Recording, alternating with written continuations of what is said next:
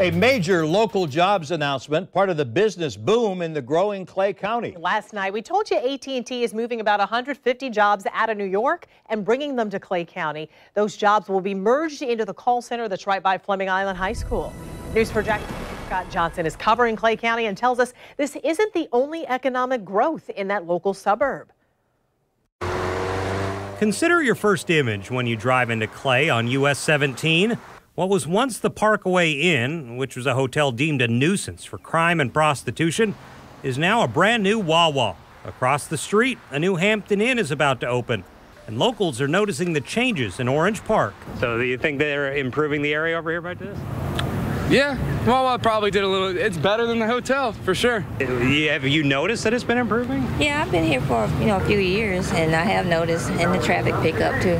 This is the case up and down US 17 through the town. Businesses popping up. Town manager Sarah Campbell says this has been a focus of town leadership to bring businesses in. She shared this list with me, showing a lot of businesses starting up over the past 2 years and more on their way. Has this been coincidental that new stuff's gone in, or has the town been kind of actively pursuing developments like this? Both. I think developers have expressed an interest in the town, and we have tried to position ourselves to be developer friendly and business friendly because we want to welcome those businesses to our town.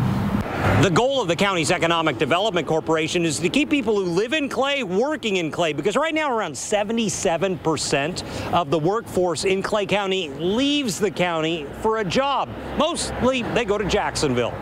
The announcement by AT&T that it's expanding its Fleming Island call center by up to 150 jobs after closing up shop in Syracuse, New York, is an indication employers are starting to look at what was once a mostly rural county as a place to hire. In Clay County, Scott Johnson, Channel 4, the local station.